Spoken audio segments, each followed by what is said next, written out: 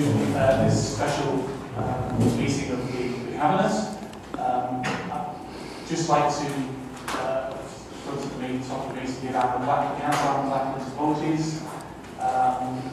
And we'll just do the preliminaries. So item 1, members' code of conduct. Does anybody wish to declare, any members of the Cabinet declare any interest? Please say no.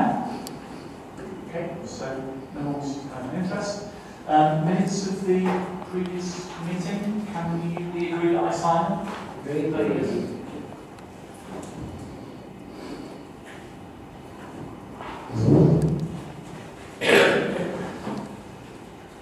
Okay, so that takes us to the item on the agenda that we're here to discuss tonight, which is the Combined Authority Liverpool City Region Governance Review. I just wanted to make a few comments on this report. Now, clearly,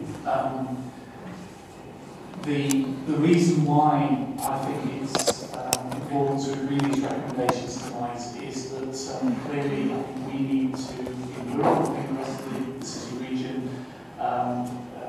do everything we can to increase the growth prospects of the region and jobs and investment. And I think that the model that's being proposed as a result of the governance review, i.e. a combined authority, I think will give us that opportunity.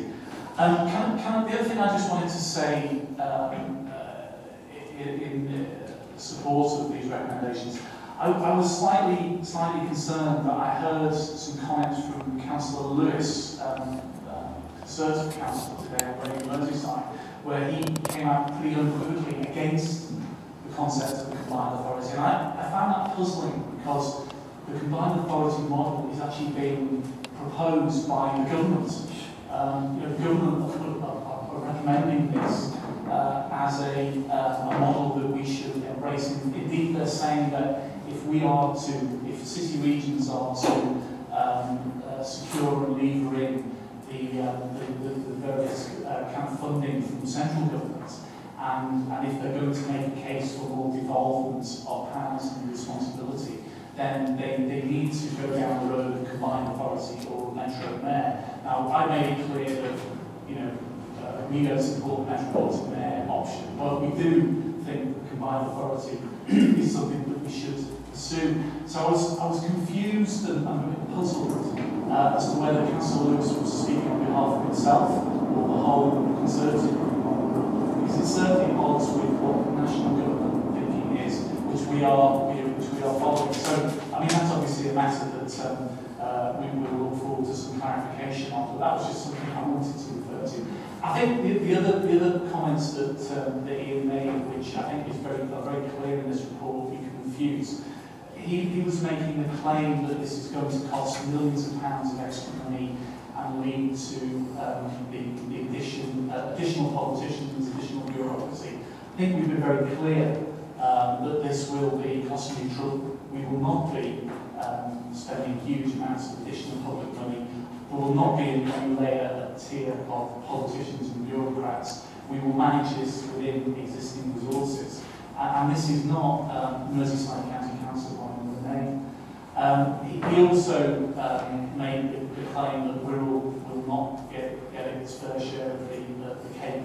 I'm absolutely clear that, as leader of this council, I want to seat around the table, and Wirral will get an important part of any funding that comes to Merseyside. Indeed, both myself and the Chief Executive, I think as was acknowledged by the Peer Challenge team when they came back, are playing now a key role in the Liverpool City Region. So, I refute the idea that this is going to be a model where we have no say. So, I think this is, if we are serious about meeting the government's challenge to lever in additional jobs, growth and investment, I think this is something we should embrace. I think the other thing the report makes clear is that we are now in a consultation phase where we're seeking the views, we will be seeking the views of our public sector partners, businesses and so on. We need to obviously take account of what they say.